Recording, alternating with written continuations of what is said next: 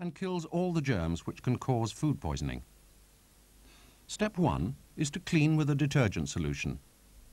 Surfaces should be wiped down immediately after use and between uses, spills mopped up as soon as they occur, and fridges, freezers, microwaves, rubbish bins, etc. cleaned regularly.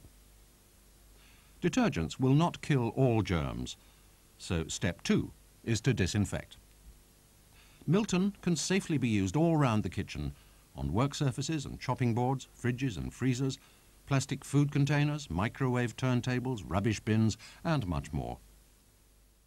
We've